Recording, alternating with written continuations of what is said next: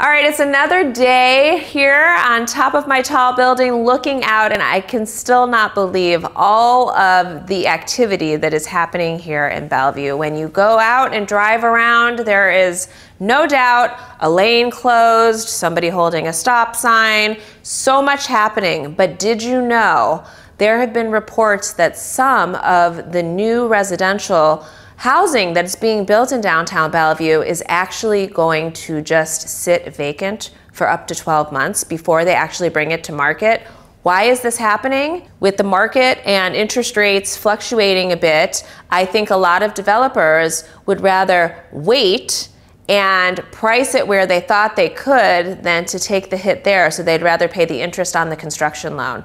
Is this really going to happen? I have no idea. I'm not a developer, but that is kind of the word on the street, and since I do kind of live right here, I have been really taking notice. I would love to know what you think about this, and will you be looking into a condo now that we are going to have some more available here in downtown Bellevue?